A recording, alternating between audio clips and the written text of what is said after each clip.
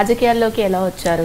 రాజకీయాలంటే ఇప్పుడు సిపిఐఎంఎల్ పార్టీలో చేసిన తర్వాత దాంట్లో కొంచెం ఆయన మా మ్యారేజ్ అయిన తర్వాత 2 years 2.5 yearsకి కొంచెం దాంట్లో గ్రూపులో అది అవ్వటం, దాని వలన కొంచెం తప్పుకున్నారనుకోండి దాంట్లో నుంచి. కానీ ఇక ఎట్లయినా కొంచెం రాజకీయంగా ఏదో ఆ వాసన అనేది అది తగిలిన తర్వాత కొంచెం ఏదో అన్నట్లు ఉంటుంది కదా.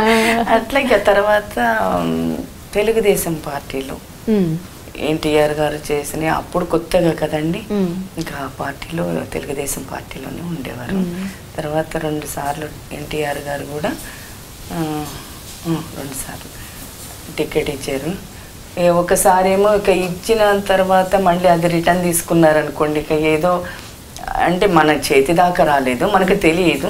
ఇక్కడంతా కూడా మళ్ళీ వాళ్ళు ఎంక్వైరీ అది చేసి ఎవరు ఎట్లా అని చెప్పేసి తెలుసుకుంటారు కదా. తెలుసుకున్న తర్వాత వాళ్ళు ఎవరు మంచి మనుషులు, ఎవరు యాక్టివ్గా ఉంటారు, ఎవరు పార్టీలో నిస్వార్థంగా పనిచేస్తారు అన్నట్లుగా తెలుసుకొని ఈయనకి టికెట్ ఇస్తున్నామని అనౌన్స్ చేశారు.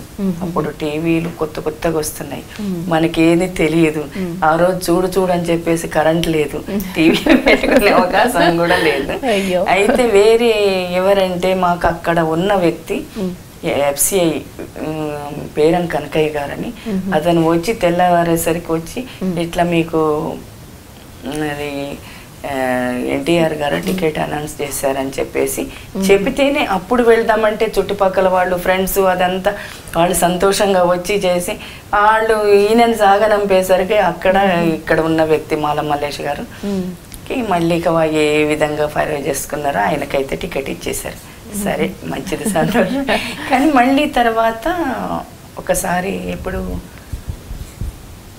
94 ఏమో టీడీపీ నుంచి వచ్చింది. ఇక అప్పుడు అనివార్య కారణాల వల్ల ఏదో ఏదితో ఇక ఓడించాలి అని చెప్పేసి అందరూ కలిసి ఏదో కొంతమంది కలిసి మరి మాల మల్లేష్ గారు మళ్ళీ ఇండిపెండెంట్గా వేశారు. తర్వాత ఈయనని ఓడించారు అనుకోండి. ఓడించారు ఇంకా తర్వాత ఆయన ఇండిపెండెంట్గా గెలిచారు. ఈ గెలుపోటములు వస్తున్నప్పుడు అలాగే మీ మ్యారేజ్ అయినప్పుడు అయితే ఆయన ఉద్యోగం చేస్తూ ఉండేవాళ్ళు.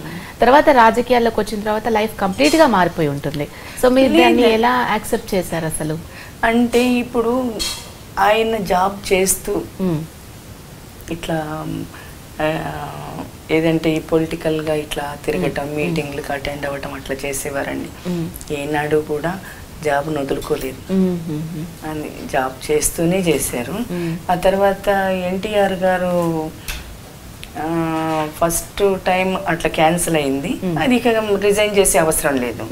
మళ్ళీ రెండోసారి టికెట్ ఇచ్చినప్పుడు అది సింగరేణి నుంచి అవసరం లేదు అన్నట్లుగా ఎన్టీఆర్ గారు అన్నారు. కానీ అది మనకు తెలియక ముద్దసాని దామోదర్ రెడ్డి గారు అది రిజైన్ చేయాలి తమ్మి అని అన్నారు. అనేసరికి ఈయన రిజైన్ చేశారు.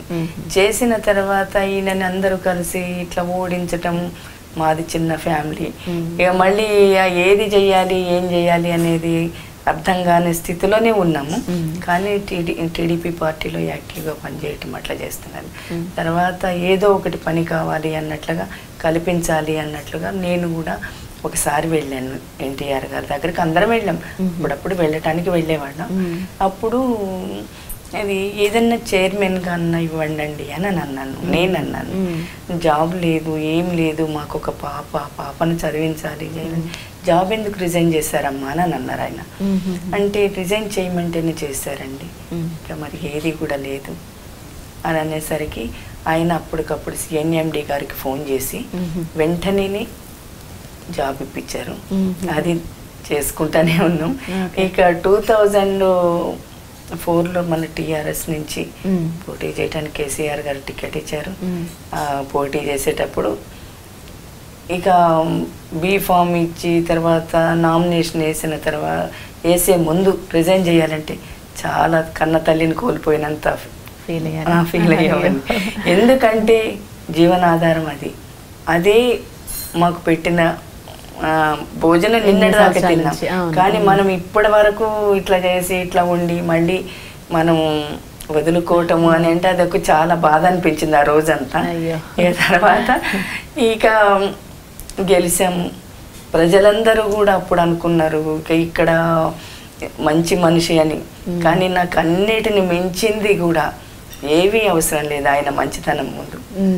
ఆయన మంచి పేరు ఎప్పటికీ కూడా కోరుకునేది అనుకునేది మంచి పేరు, మంచికే తల వంచాలి, మంచిగా ఉండాలి, ఏవి రావు ఏవి పోవు అనేది భావం ఆయనలోనే ఉంది. నాకు ఆ కోరిక కూడా ఉంది. అది ఏదో ఏదో జరుగుతుంది ఏదో ఏదో అని అంటే ఏదన్నా చెప్పినా విన్నా కానీ నాకు ఇవన్నీ కూడా ఇవి తాత్కాలికమే. శాశ్వతం అనేది ఉన్నా పోయిన మంచి చెడు అనేదే ఉంటుంది. నాకు అదే శాశ్వతం అనేది నా నరాల్లో జీర్ణించకపోయినా ఇది అట్లానే అనిపిస్తుంటది.